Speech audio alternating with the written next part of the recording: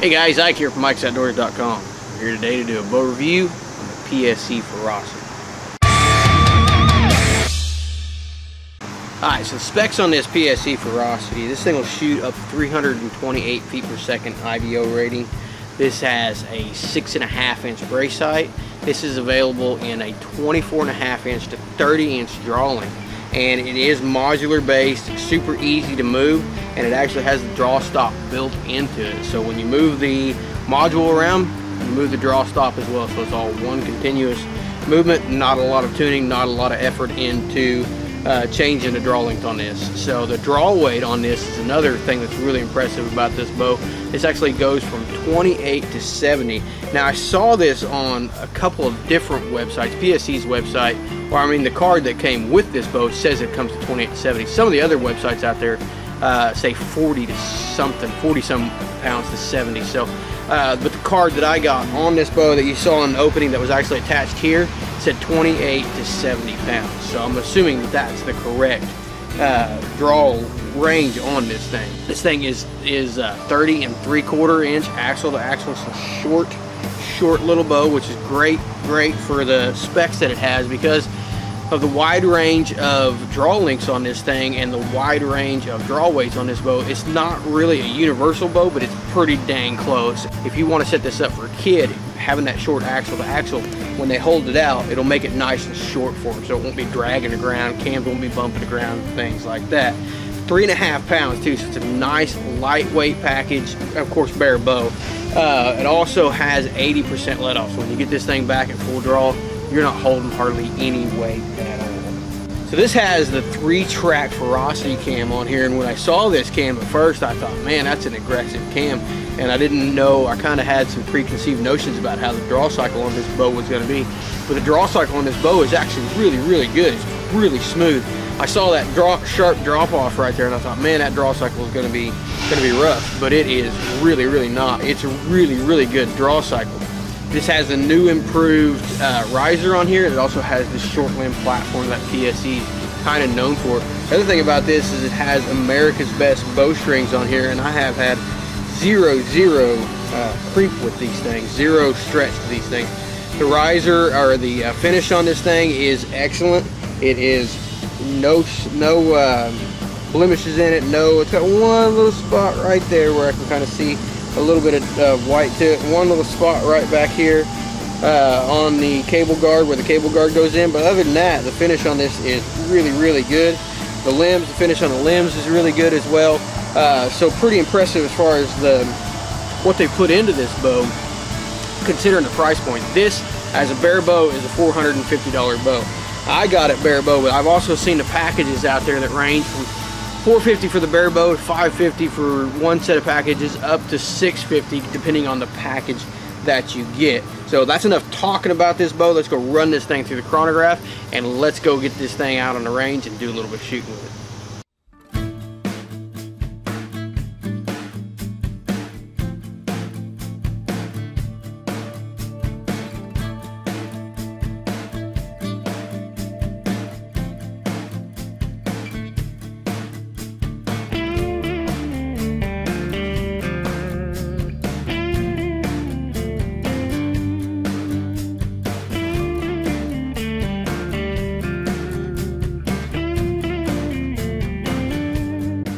Alright, speed test on the PSE Ferocity. This bow is set at 27.5 inch draw, 70 pounds. It has a D-loop and a peep sight on it, and we're going to be shooting our same 3 arrows that we always shoot.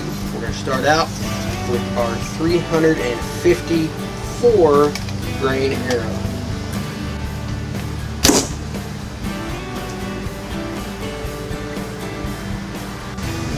Next, we have our 454 grain arrow.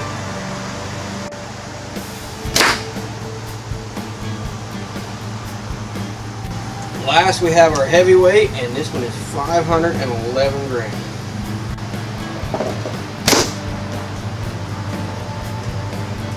Alright, let's do some shooting with this thing. Like I said in the intro there, this cam looks really aggressive and it's putting out pretty good speeds, but I didn't know how the draw cycle was going to be. The draw cycle on this bow, it's set at 70 pounds right now. A little bit of a hump right there. You can see I had no problem getting that bow over the hump at all. And as far as wanting to take off on you, if you relax it a little bit, it wants, it's got a little bit of a pull to it, but overall not too bad, not something that's unmanageable.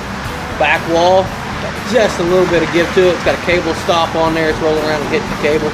Just a little bit of give to it. You can see that cam kind of rolling as I pull on it. Just a hair, So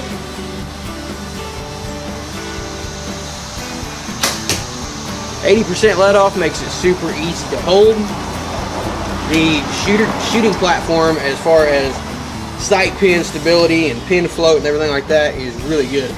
This axle or this riser design on here and these short little limbs makes this thing a really solid bow at full draw. Of course, it's got the 6.5-inch brace height to help it produce some speed, but I'm having zero issues with accuracy with this bow. This bow is putting up exactly the kind of groups that it should at 20, 30, and 40 yards. So zero issues with the accuracy on this bow, even having a 6.5-inch brace height. No string stretch on it whatsoever. Like I said, it's got America's Best bowstrings on here. On the shot, bow's quiet, absolutely super quiet. Got just a little bit of vibration that I can feel in it, just a hair, and I'm sure if you put a stabilizer on here, that would go away completely. It's got, I mean, it's just, I can almost hear it more than I can feel it. Hand shock, there's almost no shock or vibration going through your hand on the shot, but I can kind of hear it.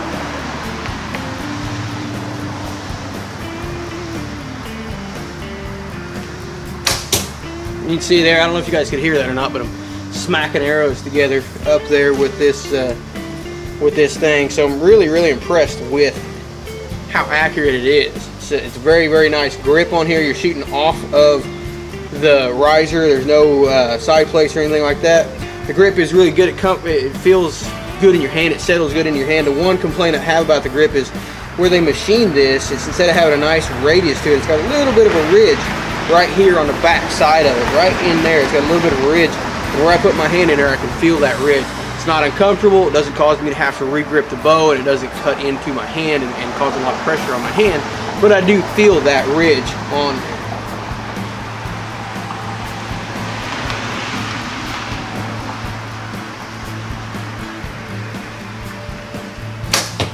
Look up and make sure I wasn't getting into the limb. So that's all the arrows that we got to shoot out of this thing. So what I'm going to start doing on these bow reviews, and let me know, give me a thumbs up down there, or leave me a comment on whether you like this or not. What I'm going to start doing is something I'm going to call the good and the bad. And basically I'm going to run down the good and the bad on this bowstring. The good on this bow is it's a quality bow for the price. You're getting a really nice quality bow for the price. It's got America's Best bowstrings on here. It's got a really good cam system on here, and got a ton of adjustability on it. It's accurate, and it is plenty fast to kill a deer. The riser on here and the finish on it is pretty good as well. There's just a few little things here and there, little bitty teeny tiny small things. The adjustability to it is awesome. I love the fact that you can adjust it on the draw length and the draw weight so much, so it makes it a really nice user-friendly bow. Draw cycle on it is really good too. Back wall's really solid. Got just a little bit of give to it, but it's really nice, really solid back wall. And the bow feels really good at full draw. It doesn't really take off on you too bad. And it has plenty of let off, so when you get back, you can really settle in and take the shot. Now, the bad on this thing, like I said, it's got just a little bit of a edge right there in your riser, or the grip, that I can feel when I shoot. The limb pockets on here, I'm sure they're a good quality, tough, thermo molded, whatever plastic, but they are plastic. The other thing is, it fell just a little bit short, I say a little bit, it fell 10 to 15 feet per second short of the IBO rating on there. We should have been getting right at around 300 feet per second. We were getting right at 286, 288 was about the highest that I got. So it fell a little bit short of the IBO rating that they gave this bow. Now, I think the good on this bow definitely outweighs the bad. Those are all the bad things that I could find on this bow, and you can see the list of good versus the list of bad was it was a lot longer than the list of bad. So this is a fantastic offering in the mid-range price range from PSE. Like I said, this is a $450 to $650 bow, depending on what kind of package you get on here, if you get a package at all. It's plenty fast to kill a deer. It is really accurate and just really fun to shoot. It's a great little bow to shoot, and just couldn't ask for better performance as far as accuracy out of a bow with a 6.5-inch brace sight in the $450 to $650 price range, mid-price range bow. The speed, like I said, is still plenty to kill anything you want out there. 70 pounds, 27.5-inch draw. I'm getting about 286 to 288 feet per second. Plenty to kill anything that you want to. So it's still plenty fast, even though it's falling a little bit short of that IBO rating. So this is the PSE Ferocity FH, and great offering in a mid-price range from PSE. So definitely check this out. I don't think you'll be disappointed in this bow at all. So check it out. We'll put a link below to PSE's website, so you can go there and check out this and the full range of bows that they have available. Please be sure to like, share, and subscribe to these videos, and ring that bell to get notifications whenever we put up new videos. Let me know what you think about the new good versus bad rundown that we did there at the end. Let me know if you want to keep on doing that. It's something we haven't done in the past, and something I think that we need to start doing. So please be sure to follow us on social media as well. We are on Instagram and Facebook, and I think Twitter too, maybe even on Twitter, under Ike's Outdoors. Appreciate you guys watching.